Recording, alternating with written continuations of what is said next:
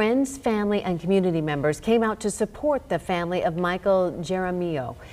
The 11-year-old boy died after the raft he was riding in flipped over at the Raging River ride at Adventureland Park over the weekend. KCCI's Chris Kochner is live in Cedar Rapids tonight at the site of a prayer vigil. Yeah, and at this service here at the Christian Life Church, there was not only mourning for Michael, but prayers for his brother David, who survived the accident but was badly injured.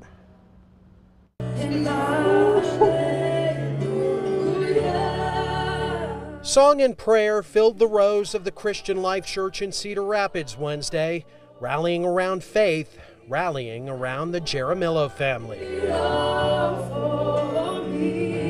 Their pastor says faith is important to the Eastern Iowa family, and they're leaning on it right now, having lost their son, 11-year-old Michael, in Saturday's accident at Adventureland. Michael knew that Jesus was his Savior. Friends say they came here to lift them up. We are a family, so we've all lost one of our own. Nothing we're feeling compares to the grief that the Jaramillo family is feeling right now. But in grief, there was also hope. Michael's brother David turned 16 at Blank Children's Hospital Wednesday. He was badly hurt when the tube flipped over and is in an induced coma.